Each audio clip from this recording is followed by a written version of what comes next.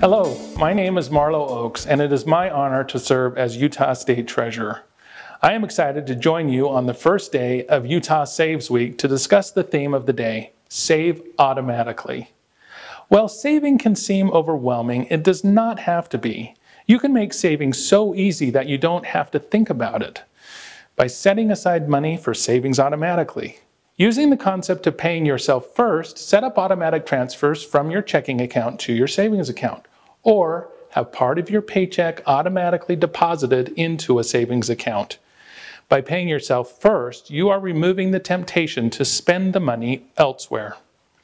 Financial technology companies are constantly innovating to create products that make saving easier.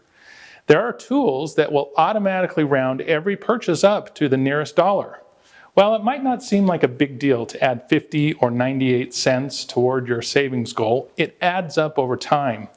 With compound interest, you can turn a modest savings into a large sum over time.